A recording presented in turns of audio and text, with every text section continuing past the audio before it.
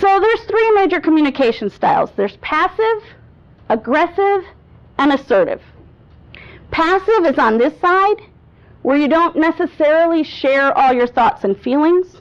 You might disagree with what somebody's saying, but you keep that to yourself. Passive, you don't put out a lot of information about yourself. Aggressive is the opposite.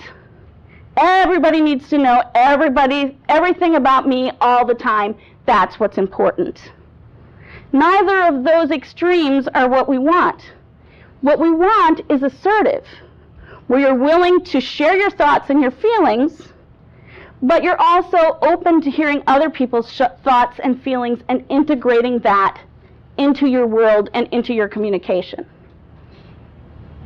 So, if we want to move ahead, right, and this is called breaking the bamboo ceiling, so I'm assuming that moving ahead is a key thing for a lot of you. In the United States, we want to be right here, right? We don't want to be aggressive / obnoxious, but to succeed you have to be almost obnoxious, right? In this culture, that's the way it is.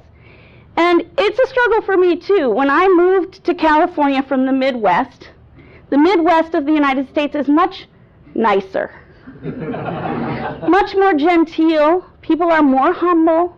They don't brag about themselves. And I moved here and I was like, holy cow, what is happening with these people? So I had to learn to take this scale and adjust that scale to where I was and to the people around me. So I have for you the cup theory of this scale, of the communication scale. In the United States, we have 3 sizes of soda at McDonald's. We have small, medium, and large. This is our cup scale. Now, if you come from another culture, say Hong Kong, those sizes are smaller. So if that's your scale, and you want to adjust to the U.S. scale, what do you need to do?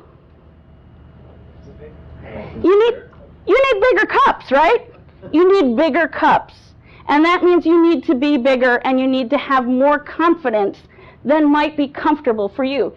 If you're from Japan, it's even worse, right? That large cup fits comfortably in the U.S. medium-sized cup. So you have to adjust your thinking and your scale to where you are right now. So it's about finding the sweet spot. It's about being not too hot, not too cold, but just right. And in order to get there, I guarantee that you are going to experience discomfort. Because you are going to have to move outside of your comfort zone. And you know what else? Sometimes you're going to screw up.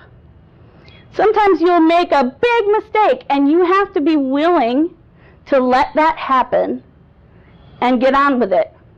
So today, we are going to recite this mantra many times. You guys repeat after me. I will fail, but that's okay, for I will learn, and try again. All right. Keep that in mind, because that's key to what we're going to do here today.